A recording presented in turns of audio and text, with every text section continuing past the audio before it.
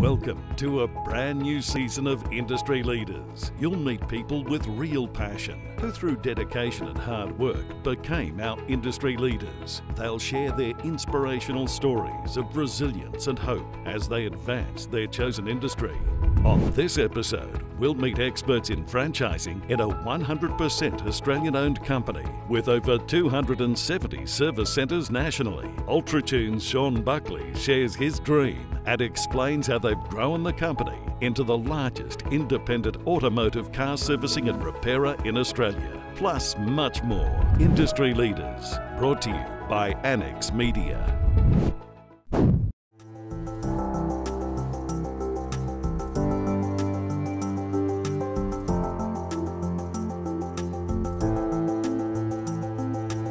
I'm the CEO of UltraTune Australia and its subsidiary companies. I'm the owner, the principal.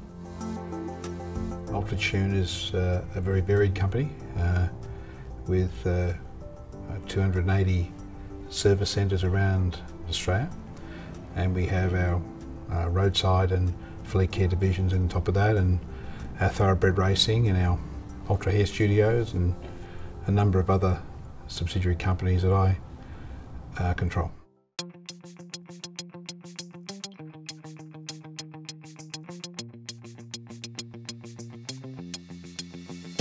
It all started in the 90s. UltraTune was a company that was in financial trouble.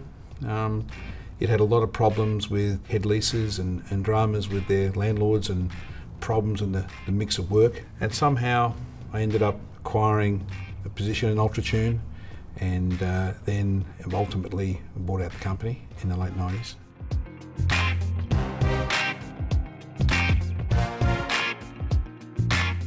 In those days we were probably turning over 30 to 40 million a year, had probably 70, 60 stores. And through that journey we opened new stores up, we just kept working, aiming high, got the right people ahead in the company to help me grow it. They shared my dream of having a large service centre that could provide customers with good repairs at a good price with good customer service. So as we grew, we suddenly had 150 stores and 200 stores and 280 stores.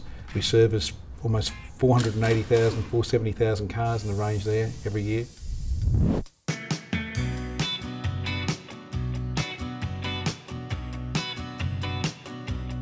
My role as the National Marketing Manager is to oversee and to help place the advertising around the country by dealing with our agencies in different capacities. I was already consulting to Sean, who I'd known for the best part of 15 years. He's been very good to myself and the family. I was in a role up in Queensland, which I wasn't that happy with. That particular position became redundant. So we just looked at that as an opportunity to come back down to Melbourne, and working in an area which I knew quite well, which was the altitude exposure to start with, was a motivator. I believe there's still a growth industry there. And then I landed in the marketing side of things with UltraTune, which was quite fortuitous for me.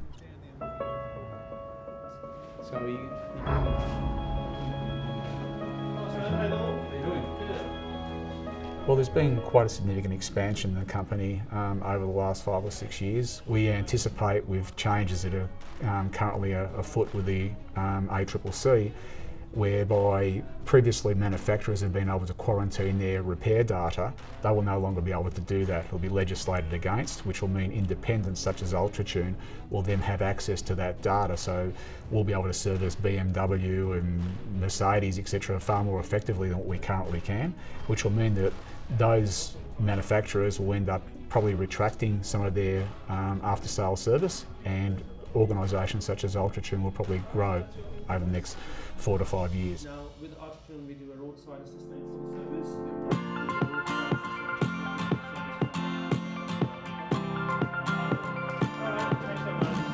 There's a number of ways in which a service can be booked or requested. If you know your local UltraTune, you can ring them directly, and a lot of people do that because they've been going for the same UltraTune for a decade or more. Alternatively, what we're finding is a really big growth area for us is online bookings and phone tap to book.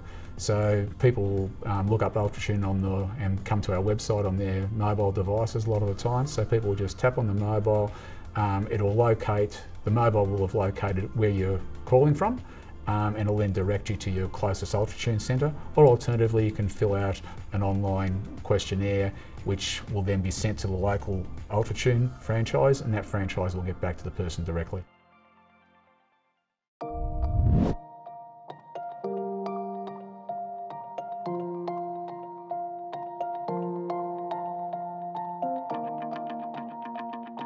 I'm a person who doesn't look backwards, I always look forward. I actually don't even live in the moment, I live for the future. I've always done that. I just walked into my boardroom here, and I haven't been here for a while. I don't normally come in here. A lot of nostalgia in here, a lot of history, and it's sort of trophies and things that have happened.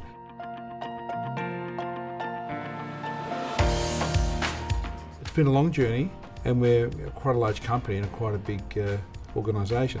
Sometimes myself I wonder how I got so big and how it got so complex, and how my life sort of went from just working with a couple of people in the office to suddenly having staff everywhere and having all this responsibility.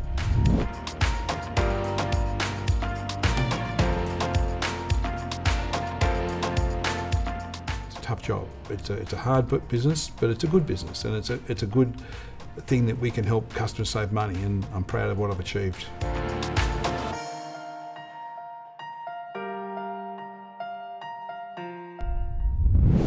Ahead on Industry Leaders, more about the automotive servicing and roadside assist company that began in 1979. As UltraTunes, Sean Buckley and Rodney Sodaro reflect on the one constant, change, plus the controversial rubber goods and celebrity TV ads.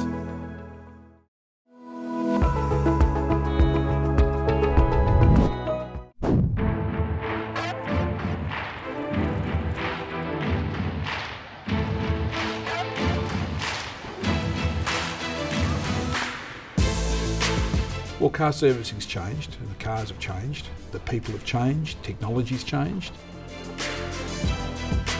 The old days, they had to fix things with wrenches and spanners and all that sort of stuff. These days, you put a computer on there with diagnostics and you fix a car. It's a big difference. Marketing's changed. I mean, in the old days, you just plonk on a TV show or go on the back of Herald Sun or The Age or some newspaper and you get cars. These days the market's so fragmented. I mean, there's hundreds of TV stations, each give you a little bit of share of the market. Newspapers aren't really read. It's now more social media driven. So it's very hard to build a brand these days. It's a more complex dynamic to do that. So Sean decided to be a little bit politically incorrect and to try and create some controversy. So the Rubber Girls were born back in probably about 4 or 5 years ago now. We're into Rubber campaign. We always launch the campaigns around about the same time as the Australian Open. I featured in the series of Rubber Girl TV ads, which were very controversial. There was a lot of complaints and there was a lot of attention to the ad. I'd have to agree with Laura, it is very controversial, but I think that's the whole point of the ads. Like, no other ads that come out are talked about as much as the UltraTune ones, and that's what sticks in people's minds, and it's always coming up on the banned list and on the project for just random things that people like to pick up. It's designed to attract the younger market, but it's designed to disrupt and create controversy. I didn't always think it was going to create that sort of controversy in some of the groups that were involved with it, but it just did.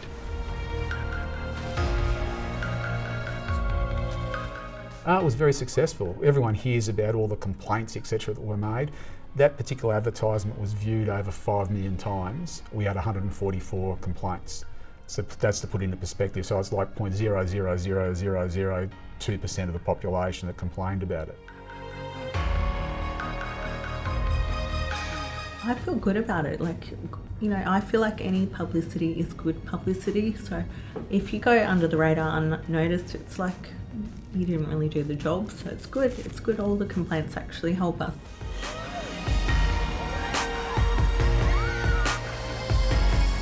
I can remember the old days, you'd have a car mechanic on TV saying, come to us, we'll give you the best price and the best service. People aren't going to buy that rubbish. People are desensitised to that. You've got to have a different gimmick or a different type of angle to attract people.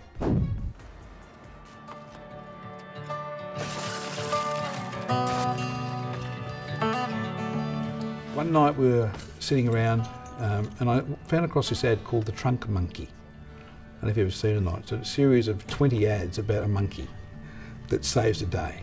Okay, and the monkey, for example, someone tries to rob someone, and the monkey comes out with a spanner and knocks them on the head. And it was totally irrelevant to car buying. Okay, it was from America, of course. So I thought, I didn't want to copy them and do what they did. So I thought, what could we do that could get attention in the younger market, be relevant, and build our profile up in that 21 to 40 market segment. At the time I was dating and I was engaged to one of the stars in the ad. It's Laura. It was pretty exciting. We were engaged for a few years and then it didn't really work out at the moment, but we're best friends and we still love each other. I kept thinking about it and I said, what about a couple of girls driving who have all sorts of problems with their car, and roadside assist and AltiTune helped.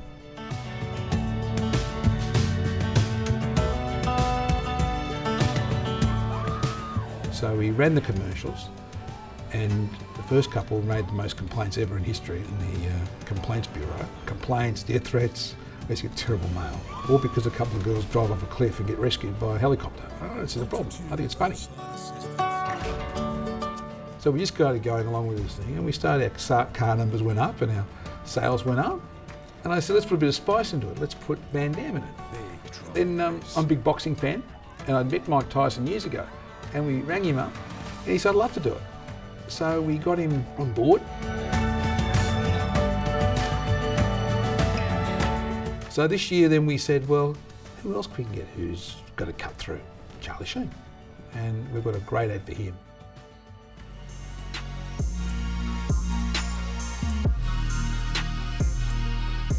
It's a company that just, there's no limits to it.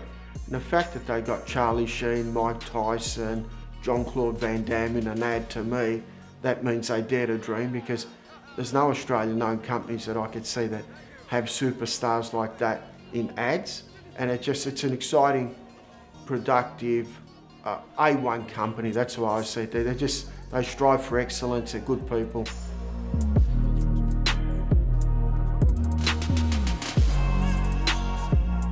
AltiTune was positioned by the CanStar for 2 years running, 2016-2017, as the most trusted after-sales independent servicer in the country. So our relationship is excellent with our clients. We also have a Trustpilot rating of over 9.5 out of 10 from over 4,000 reviews on Trustpilot. Still to come on Industry Leaders, an emotional Sean Buckley shares his personal success story from shelf packer to owner of AltiTune, including all the highs and lows of building his company into an Australian icon.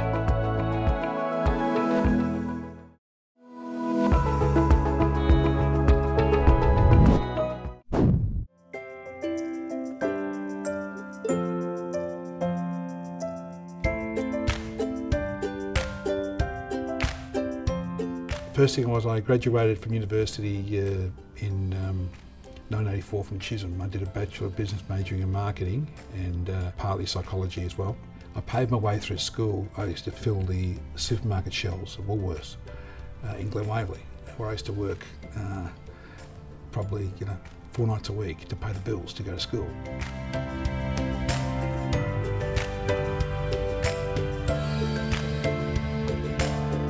So I worked there for about 3 years, and we opened up some ice creams, and they got me involved in this ice cream division. In those days, the Haagen-Dazs ice cream and those sort of brands of ice cream that are there now weren't around then, and I developed them with them, and we had an ice cream factory there.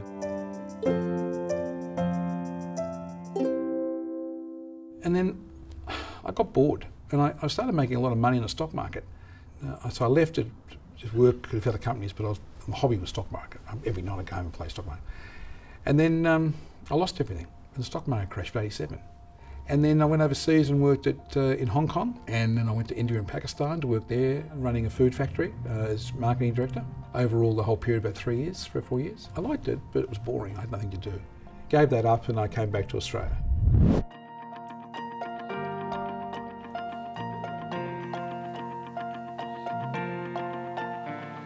My dad was doing some consulting work for Ultratune, and then they got me to work there as marketing manager, then general manager for a while, and the company was in a terrible financial mess. It was a nightmare in '93, and they couldn't pay their bills, and we had debt collectors coming to our doors, and people hiding under desks, and you know, we're scared to answer because people had all this money. And pretty funny period.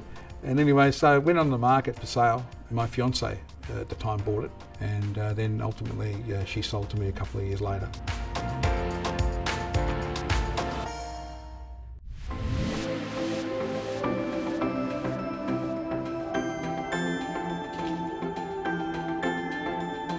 We basically became friends through our love of cricket. We were both going to be Test cricketers and play for Australia. Didn't work out too well for me. Late 70s to the early 80s is where we really developed our friendships.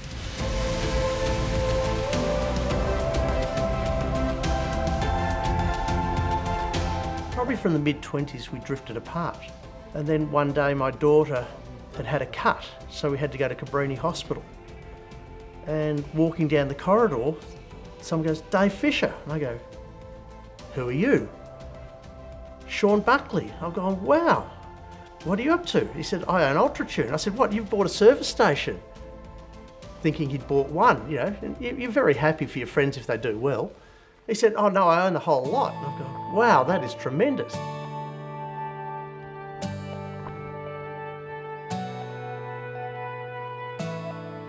Sean Buckley is a guy, he reminds me of Willy Wonka from the Chocolate Factory. When you get that opportunity to work with Sean, you give him your goal and he can make your dreams come true if it's viable. It's just an exciting time to be around someone like Sean Buckley because he does make dreams come true.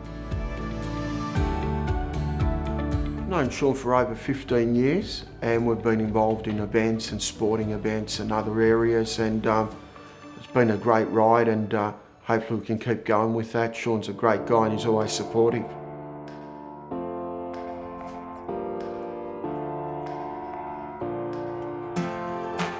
His personality is a lot of fun, very creative, motivated and highly successful.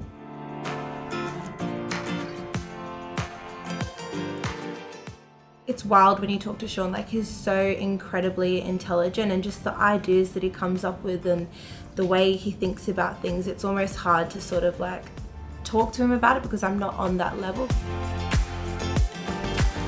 When Sean bought Ultratune, there was about 60 to 70 stores. Now there's over 270 stores nationwide.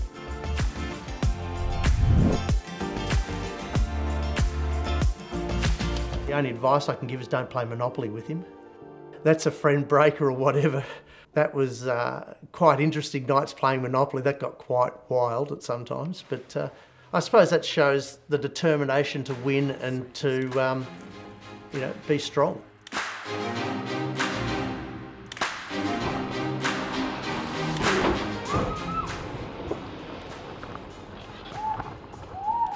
I just want to be successful and do the best I can for the car industry.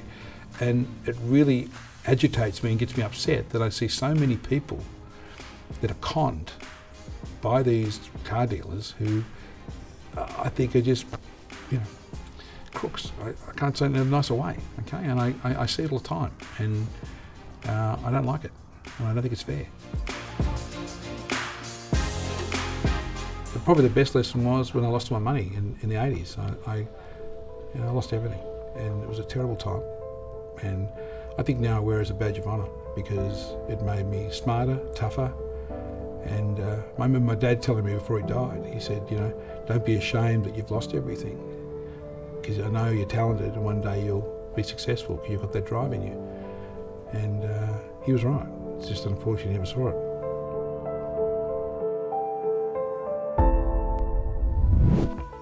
Stay tuned to Industry Leaders as Ultratune's visionary CEO, Sean Buckley, opens up about his father's precious advice on work ethic and honesty, plus Sean's mission statement to franchisees and customers, and the future of the company.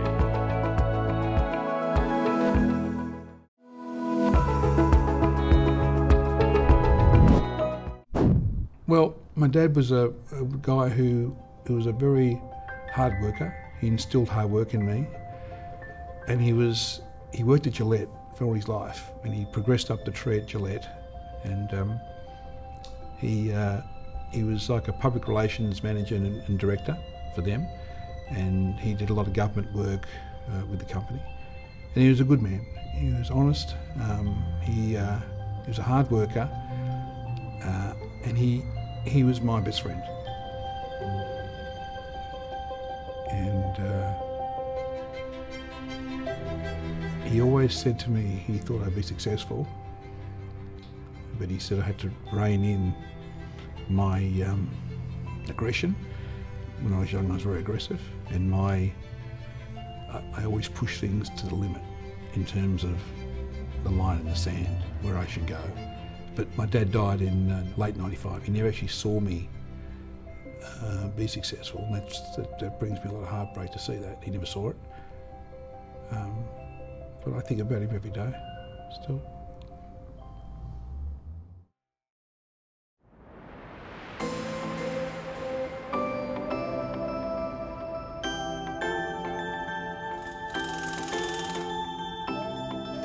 Ultratune is predominantly a car servicing. It's the leader in the aftermarket car servicing area, but we also do roadside assist, we do ultra tyres, so there's a plethora of different automotive services that we do offer the consumer.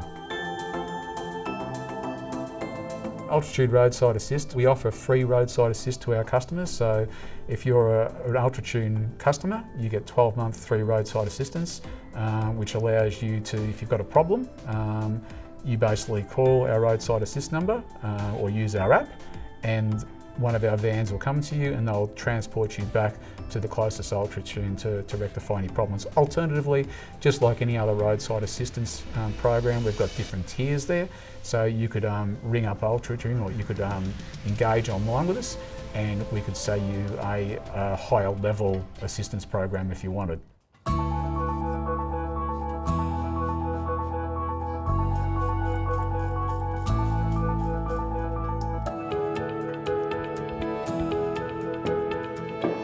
Our mission is very simple, really. We want to fix people's cars. We want to do it as cheap as they can get for them. We have an anti-dealer philosophy. You can bell and whistle anything you like, that dealers rip customers off. Even the warranty things we see, they give warranty. You go in there for a warranty and somehow you walk out paying $2,000. It's set up that way on the sales courses we see and what they do. And we know what they do. We hire dealers to come in, they buy our Ultratune franchises, and we have to retrain them about not ripping customers off. It's ingrained in their mentality. I'd like to think that my company has that ethos where we understand the common people who are out there trying to save money on car servicing, and then we can help them by getting their car serviced cheaper, and we mean that.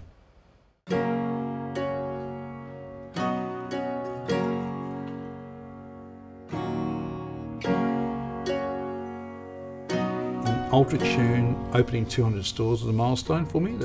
I'd driven for that for a long time.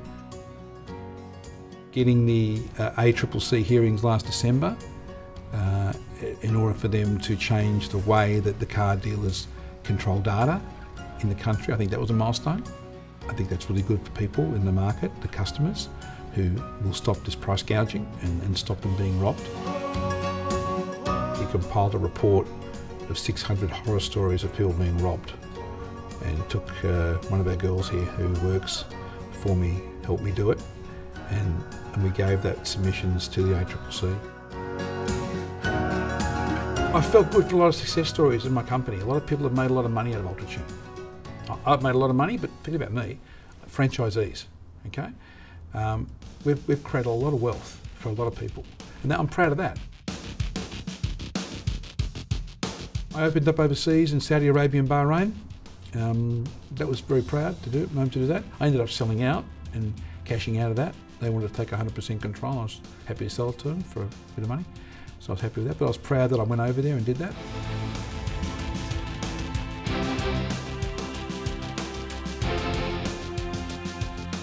Ultra Tune's a great company. I've got many experiences, but probably Randy Peddle-Corrin recently now been asked to fight for a world title is a big highlight because Ultra Tune got him through as a young kid that we sponsored through from the Philippines, and he's fought in Australia the last 4 or 5 years, and now he's actually making a big time and fighting for a world title.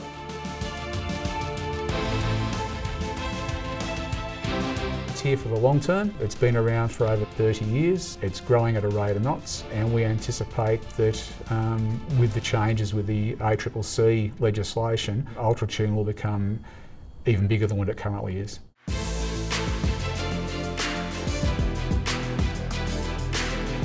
The company didn't have financial problems in those days. I would never have had the chance of getting involved.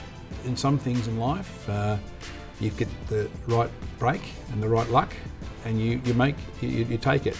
The question is, can you take the luck you have to get something and make it successful? I must say I was lucky, but I have driven the business to a spot that probably no one really thought we'd get to in the last 20 years.